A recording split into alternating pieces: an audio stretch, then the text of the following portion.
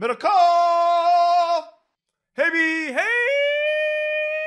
all right, John, on to the Haberman and Middlekauff Mailbag. Very easy to get in. You go to Apple Podcasts. You leave us a review. 5 stars. We appreciate it. And leave us a question. Any question at all. And maybe if you want your favorite bar. I did check today, Middlekauff. On Spotify, we are 4.9 stars with, but I don't think you can actually write words in a review. You can just rate. We're 4.9. We're 4.9. That's pretty good. I mean, yeah, I'm happy with it. A plus, basically, right? Yeah, I think it's pretty. Are you getting to Stanford on a 4.9? Well, could you? On a 4.9? Oh, 4.9. Yeah. Oh, yeah. I thought you meant out of 5. Yeah. You need to be 4.9 out of. What's 4.9 out of 4? Yeah, 4.9. You're right. We need a 5.9 to get into Stanford. 4.9 with a very good letter. And work charity since you're 5. Help the homeless. Right. Overcame. Yeah. Scoliosis. Hit 19 home runs as a true freshman on the varsity. Like you need a lot of things going for you. Yeah, definitely have invented something. Been to 17 countries by the time you're 6. I've dug a lot of wells in other nations. Yeah. That was not our resume coming out of high school. It was like, I like watching ESPN and I'm a good guy. Yeah. Yeah. Umpired, coached some summer league youth basketball once. Yeah. Umpired Little League Davis. Worked at Special Olympics once in high school. Did you? Yeah. That's impressive. I didn't have that on the resume. It was actually a very good time. Highly recommend. Don't sleep on Haberman being a high character guy. Yeah, well. But also selfish. Weird combination. All right. So here we go. Time to dive into the mailbag. Let's start off with this. Mahomes versus Allen. Amazing show. Love that you guys don't only talk Niners, but love that you talk a lot of Niners. You've converted me into a fan. My question is one I've been pondering for months now, and I can't quite decide. Who is better at quarterback, Mahomes or Josh Allen? Mahomes is great, obviously, and I thought the answer was him easy. But after last season, I'm not so sure. Josh Allen goes crazy. Who do you guys think will have a better year? I think Mahomes has the coaching advantage, but he lost Tyreek. Allen lost his OC, but I'm not sure how much that'll matter. I can't decide myself. Would like you to decide for me. Thanks, dudes. You're the best. 5 stars. I feel you, dog.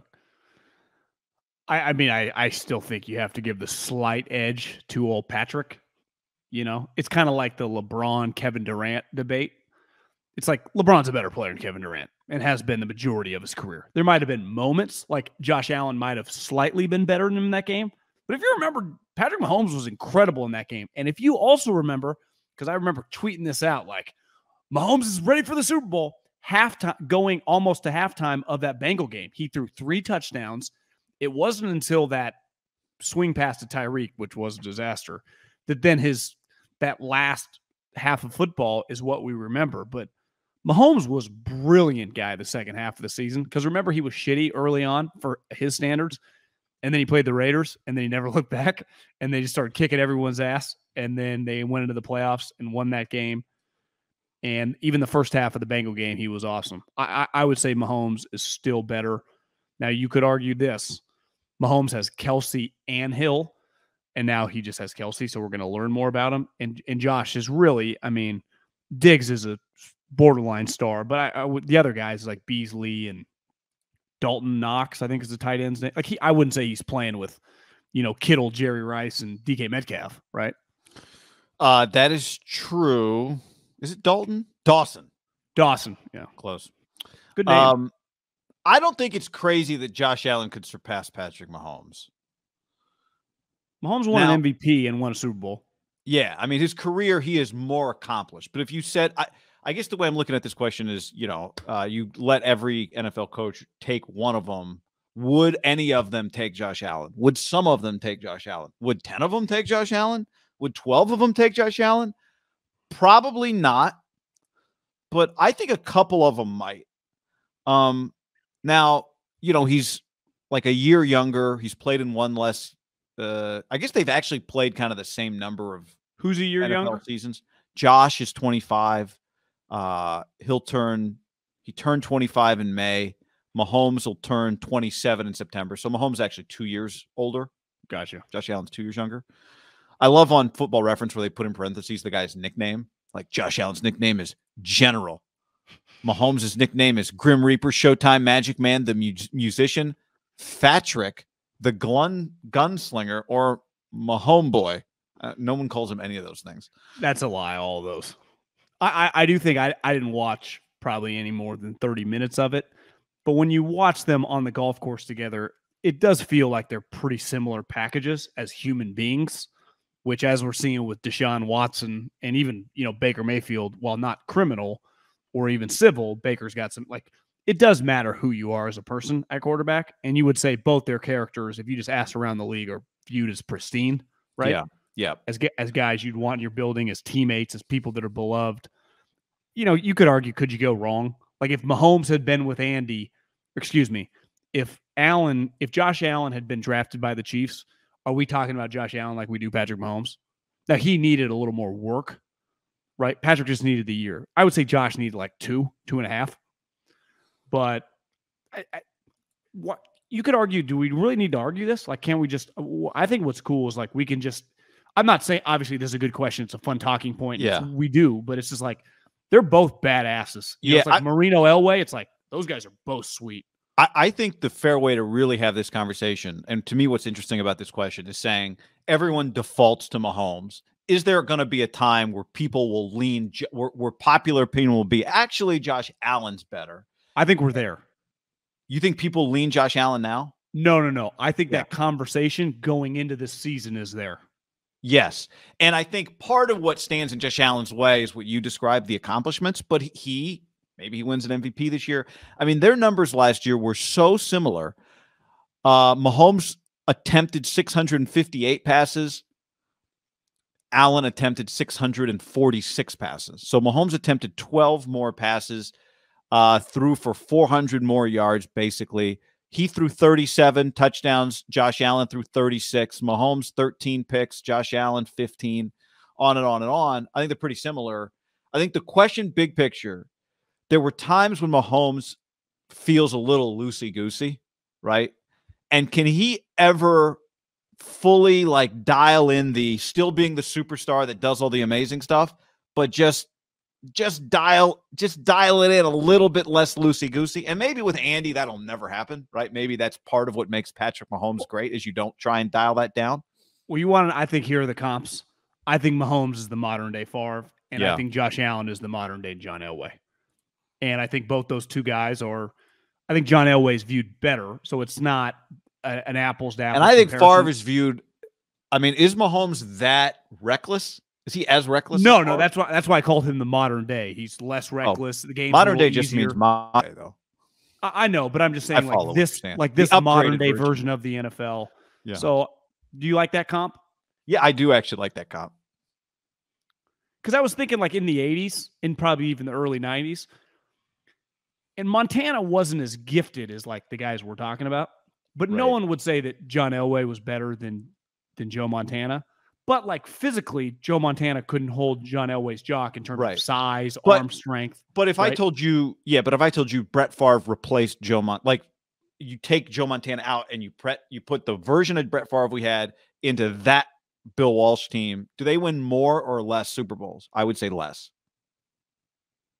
I mean, they got to back-to-back in his prime. He won 3 straight MVPs. I think they would have been pretty good.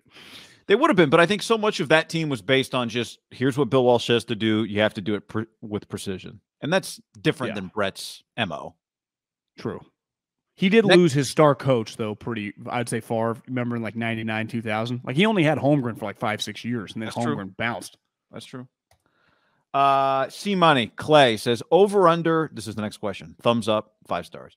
Over under Trey Lance, 22 passing touchdowns this year. Over. I think that's pretty close to the number. I think you and I have talked about this before, maybe in the range of 26 to 27 touchdowns with maybe 13 picks. Garoppolo was 20 picks, 12 interceptions. Garoppolo's best year was 27 touchdowns and 13 picks. And even though we know they are, from a skill standpoint different, you and I talked about this a lot, Kyle's not going to want to just pull the reins off completely this year with Trey Lance. He shouldn't have to. No. But the wide receivers are sweet. I'm going to go Could be a prisoner in the moment because we just saw them all the last week. I'm going to go 28. 28. 28 would be very, very productive. Wouldn't you? I would say 28 would be, and what I'd say 28 would be very successful. And how many picks? What's the most number of interceptions he could throw where you still feel good about 28 touchdowns? 13, 14. Because he's going to have a game where he throws 4. Yeah, well, he's just going to throw some picks. I mean, it's just, it's going to happen. I mean, last year, Derek Carr was 23 touchdowns, 14 picks. The year before, he was 27 touchdowns, 9 picks. I'm going over 22. I'm going to go a little. I would say, though, the difference with Derek, like his high pick, because that wouldn't you say that's a high pick number for his emergence as a really good 14 is the highest he's ever had. Their receivers, once Ruggs killed the guy, just kind of sucked. Waller got injured. He was forcing it to some randoms. Right? Yeah. Just in terms of football. Like I'm more looking at his touchdown number. His high 32 is second year, then 28, 22, 19, 21, 27. Yeah, I mean, I just think Trey will probably be a little more aggressive down the field than Derek historically has been. Yeah. Doesn't always. I'm not saying he's better than. I'm not trying to say he's better than Derek right now. Because obviously, if Trey was equally as good as Derek, I would bet on the 49ers to win the Super Bowl. I think he'll be good I think he'll be good in the red zone, but they also can run the football a ton in the red zone, and he can run the ball in the red zone. So I'm going to go over 22. I'm going to go 26. Yeah, 26 touchdowns for old Trey Lance. Next up, John. This comes from Austin. Says longtime listener. Started listening to John probably over 3 years ago, and then found this one by accident. Love your stuff. Look forward to listening to your both podcasts religiously. Keep up the good work. Keep making that bacon. Question. What the thought of bacon? Yeah, it sounds good. Like just it crackling in the stove. You would actually rather have bacon than the money that this guy's talking about. Yeah, for sure. Right now, Josh Allen for MVP. I'm telling you, you get a ton of buzz right now for most valuable player. Well, I know. He's the favorite. Yeah. Then Mahomes. I mean, you're saying he literally is the favorite. He's the favorite. Yeah, I'm looking at the odds right now. I don't like him then as much. Allen, Mahomes, then Rodgers, Brady. Herbert's going to get a lot of love. What's he? For MVP. He's fourth in the or fifth here. What kind of odds are we talking? Like 10 to 1? What plus 1100 was that? 11 to 1? I don't hate that. Do you? No, but that means you're going to be in a very awkward position this year. Again, I can take my emotion out of it. It's not about emotion. I'm just saying you saying you would start rooting for the Chargers if you had a Justin Herbert bet. But I already kind of do. Would actually make you hate Brandon Staley extra if they screw some stuff up.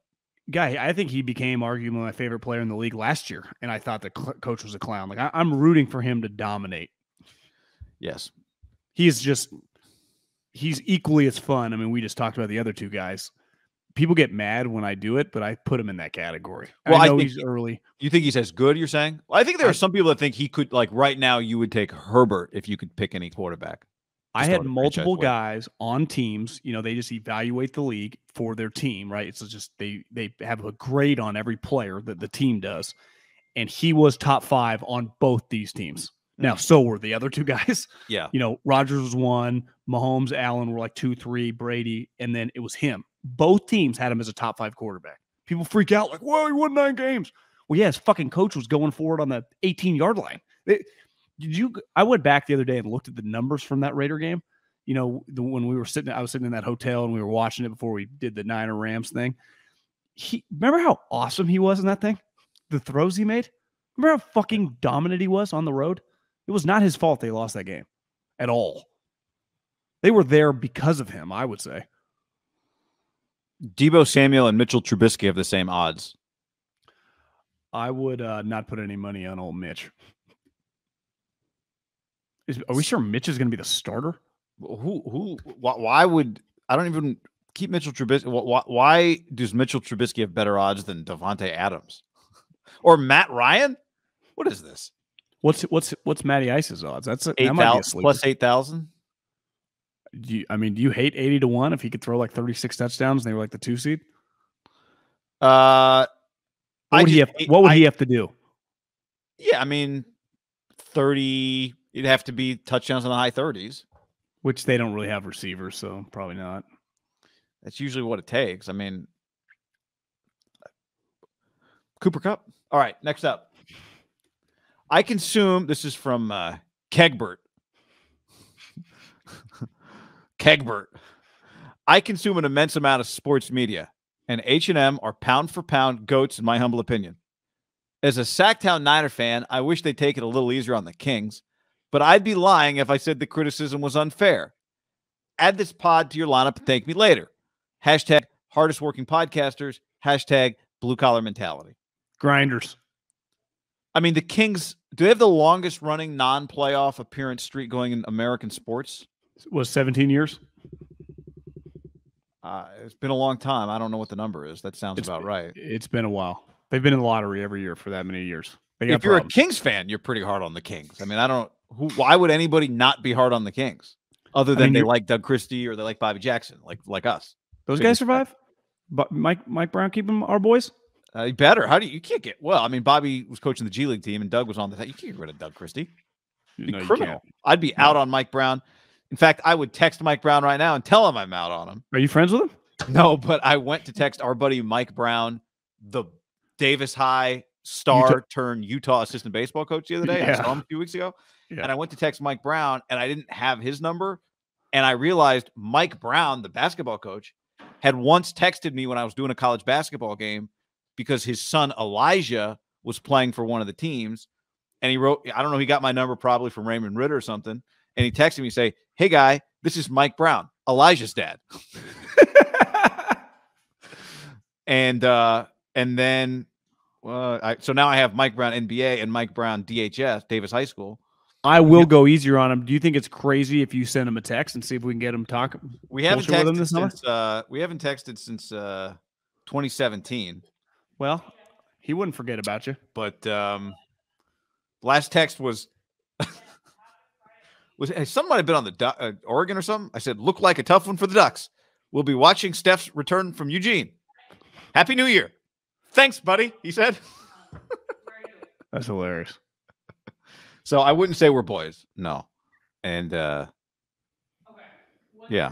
Anyway, there you go. There was the breakdown. He had some his kids were playing. All right. But reading text messages is lame. Raphael says, "Love the pod. Love your guys' chemistry. How long have you been friends? Give us a good old Haberman and Middlekauff story." 3 weeks.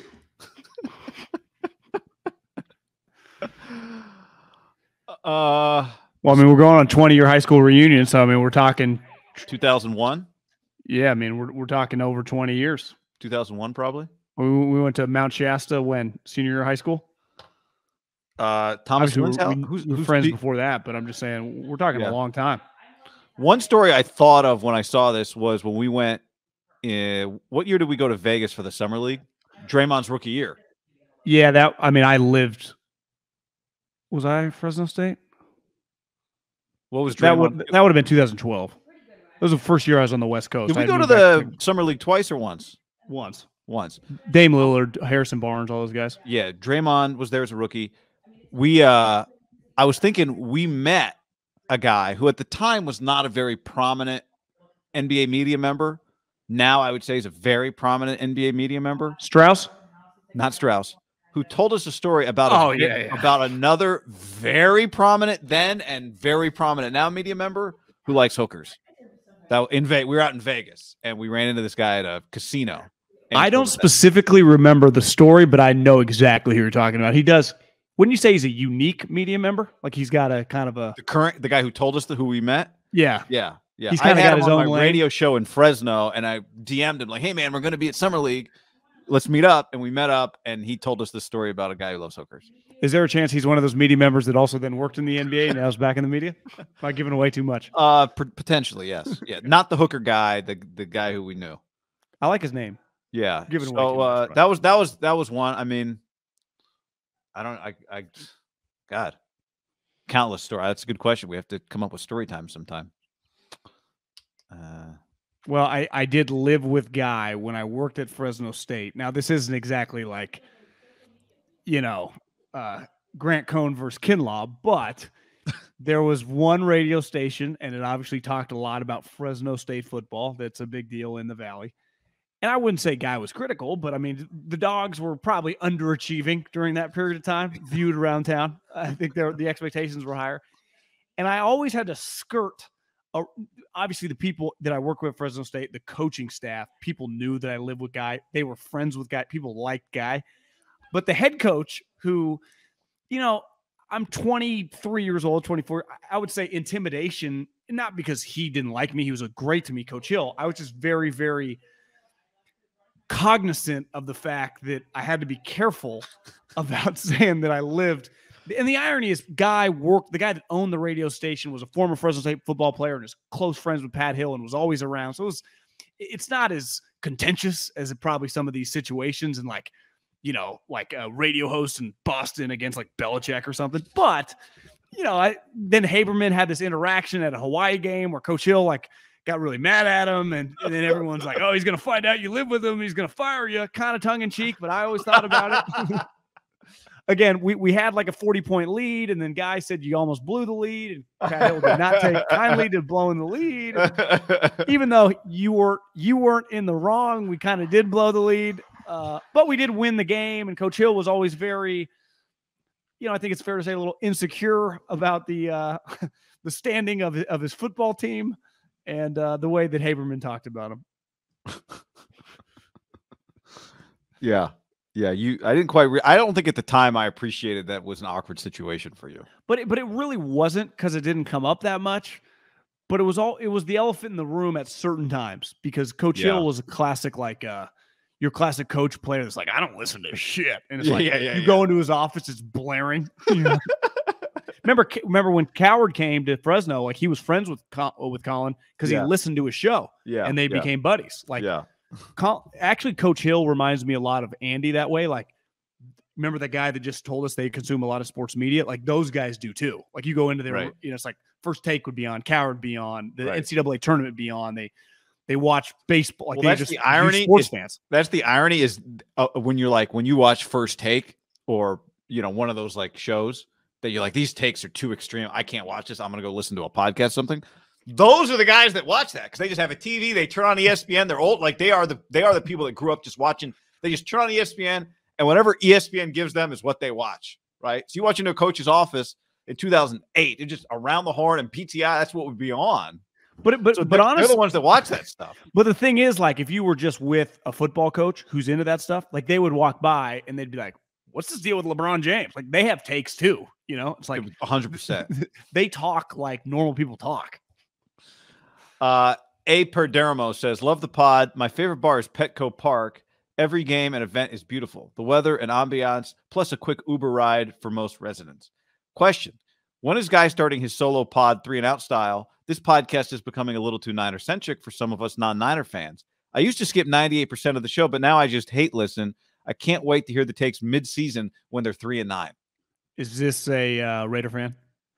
I don't know. We have no evidence. You can draw whatever conclusions you want to draw, but it's just a good time to announce that I am starting Raider Nation Guy, a podcast just about the Raiders. Yep. I'm very excited. We're going to launch that thing.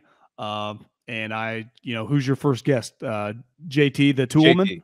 Yeah. Musburger's going to join us to talk about his 3 years as the voice of the Raiders. Did Musburger... you and I have talked about this personally, but was he relieved of his duties? Did he retire? What are you hearing out there on the streets, guys? I've heard something on the streets, John, from very good sources. And I have not been told explicitly. Well, actually, 2 different people somebody had a theory. Somebody in the league gave me a theory. Someone's in the broadcasting world. Somebody else who is very close to the situation as well. I think the feeling is that he did not choose to walk away. So are you telling me within the last 3 football seasons that Greg Papa and Brent Musburger, who I would say historically when it comes to athletics would go down probably top 2 or 3 all-time voice, and Greg Papa locally is one of, an all-time local legend, have been relieved of their duties? Again, Greg Papa and Brent Musburger have been fired by the Raiders. Again, I can't confirm that's what happened with Brent, but that's the way, based on the information I've received, that it feels. It'll be interesting to see. In your time of being in the industry, Haberman, and following this stuff, how many obviously networks change people and guys move around. How many individual teams have you ever seen get rid of two talented people at that level in such a short period of time in your career. Not common. I would say it's not common. Yeah. It's not common. Now, the one thing is Brent's old. Almost in his mid 80s, basically. Yeah. Because ABC got rid of him, 5-6 years ago. Yeah, right? They replaced him with Fowler. And but he's still Musburger, right? But he's still Musburger. And you could argue, like, if you're taking a job at 81, you'd still want it at 84. Right. I thought he owns the thing in Vegas. VSiN? Yeah, I think he's a part owner. Maybe they sold out. Yeah, I think it's his thing. Somebody, again, around broadcasting in the NFL told me, they actually said to me, like, was it because of what he said about Gruden? And I was like, I didn't even know he said something about Gruden, but this guy thought that he'd said something about Gruden that could have got him in. Positively or negatively? No, yeah, good question. I don't know. More the Gruden situation. But why is that the team, guy, where you're always just kind of walking on eggshells with what you say, yet they claim to be like this renegade organization? Like, what are you? Are you freaking out all the time, or are you the renegades? Isn't that usually the case? If you call yourself a renegade, you're probably not a renegade. If you're the person who always says, like, I just tell it like it is, I'm an honest man, maybe I should be a little suspicious of the things you tell me. Yeah, right? I got that renegade motto as red flag moving forward.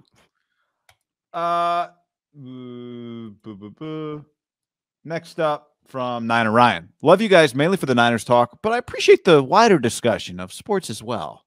I live in LA. I root for the Dodgers. I know it's a strange combination, the Niners and the Dodgers. I was wondering if you guys could provide me some suggestions of other podcasts or sports personalities that you enjoy for other California teams, like the Dodgers, the Giants, the A's, etc. I haven't found anything similar to y'all for the Dodgers. Would appreciate it. So, does this guy want an A's podcast or no? Well, that's actually another announcement that we probably have coming in 2 weeks. The guy is coming out with A's Daily, and it's actually going to be a pre and post game show. He'll do a 30-minute breakdown of the lineup and the that day starting pitcher, and then post game he'll break down all the action. I think we're going to start that June 20th. So just in, 11 days. The big tease is you're going to join me on all the A's post games. Yeah, I'll be there. It's a good question. I don't know. I mean, maybe Petros and Money have, their daily podcast. They probably talk some Dodgers. I don't know I don't listen to Dodgers podcast necessarily. I don't really listen to team specific podcasts at all. So I can't say Warriors plus minus the only one I listen to. Yeah, Warriors plus minus or all 82 or whichever plus minus. I think they've kind of merged. I did catch them Thursday morning after, game 3, I guess it's a 9 p.m. tip off. So I think they recorded the show like Thursday morning after the Wednesday game.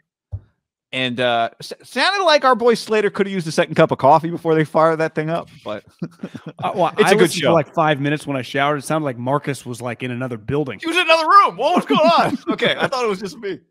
I was like, what is going on? That show. I don't blame them. They got a lot of moving parts. I think that show's great content on a baseball specific. I remember when Carabas used to work at Barstool, and then I think DraftKings gave him a ton of money to come, and I think he does stuff for them. Him and Dave used to argue. I think it's very, very difficult. You would say that like Carabas is probably a pretty unique young guy, all in on baseball, like you or me, or people are in football or the NBA. His passion and his love, like I feel it. I like following him because I think he really loves baseball. And Dave, like, he could only get so big. Like the audience for baseball, it sucks for them, but I think it's very, very difficult. Like, I think it's easy. Let me rephrase this. If you're good and you know what you're doing, you can develop a pretty big following with basketball and football. College too, like the SEC, obviously the NFL and the NBA. The NBA and college football, even college basketball, I would say for, probably 10, 12 brands. I do think it's very, very difficult for baseball. And maybe the Yankees would be the one that, and even John Boy, when you say has kind of expanded, they talk a little bit of cricket. Everything. They do cricket? He does cricket. I'll give you 2 other podcasts. I mean, I listen to a lot of podcasts, so I'm going to leave somebody out. The Audible, if you like college football, I think is with Bruce Feldman and Stuart Mandel. It's very good. Especially during football season, I always like Jeff Schwartz's podcast. I got a lot of. It's hard for me to sift through podcasts, but does the Audible go year round? I mean, they just had their last one was June 1, so I need a little college football. There's off-season stuff. Something. Yeah. John, before we go any further, let's tell the people about Shopify. That sound you hear is the sound of another sale on Shopify, the all-in-one commerce platform to start, run, and grow your business. Shopify gives entrepreneurs the resources once reserved for big business, so upstarts, startups, and established businesses alike can sell everywhere, synchronize online and in-person sales, and effortlessly stay informed. Tougher word than you think to say. And not to break any news here, but, Haberman and Middlekauff, we've dabbled in our in the merchandise entrepreneurial space, and we might be diving back in and working directly with Shopify. They empower millions of businesses like ours very soon. They reach customers online across social networks and the ever-growing suite channel integrations and apps, including Facebook, Instagram, TikTok. Synchronize your online and in-person sales. Obviously, so many of us start businesses now or just in the recent, in the last couple of years. Everything is so based on the internet. That's where all your sales are, and that's where Shopify comes in. They're more than a store. They grow with you. Can't recommend them enough. Go to shopify.com/ham. That's all lowercase, HAM, all lowercase, shopify.com/ham for a free 14-day trial to get full access to Shopify's entire suite of features. Grow your business with Shopify today. Go to shopify.com/ham, all lowercase, right now. That's shopify.com/ham. Did you have something to add? No, keep going. Next up, mailbag from Talaris. Easy 5 stars. One of the few buddy pods that doesn't reek of suppressed sexual tension. Whoa. What kind of pods do you listen to? I didn't know buddy pods was a subcategory of pods. I didn't either. I knew there were buddy products. Like every product that gets sold is like Meet John and Guy. They identified a problem in podcasting and they decided to change the landscape. That's every product. This is a good one. Meet James and his dad, Williams. James, at 30 years old, had erection problems. Luckily, his dad was a doctor, and they developed Well, there's only one ad. That's a real thing. Hi, I'm John and Guy. We realized that watches were expensive. Yeah. We've read those ads before. There's a million of them. We've been shaving for years, and it was too expensive. So here's a new razor cut. How are they all two people? Just two dudes. Every problem is two dudes. So congratulations to all the two dudes out there. Yeah. Question. Says Talaris. Who is the most handsome quarterback head coach duo in the NFL? Starters only. Sorry, Jimmy. My pick would be Green Bay. Talk about suppressed sexual tension. Seattle or sneaky Titans, maybe sleeper Steelers. P.S. Need some merch. Well, I'm glad you mentioned that because we're working on merch. This is right up my alley. I love topics like this. Topic. I would say McVay and LaFleur are pretty good looking dudes.